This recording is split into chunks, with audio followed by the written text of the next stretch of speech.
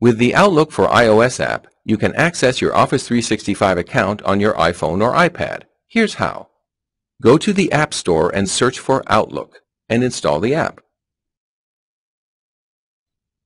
Sign in with your Apple ID. If you don't have one, you can create one here. Once it's installed, open the app, tap Add an Account, tap Office 365, then sign in using your work or school account.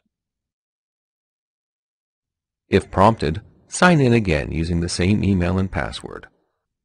Tap Yes on the permissions screen, and you're done. Now just swipe over a few screens, tap Go to Inbox, and there it is, my Office 365 inbox. For more, visit support.office.com.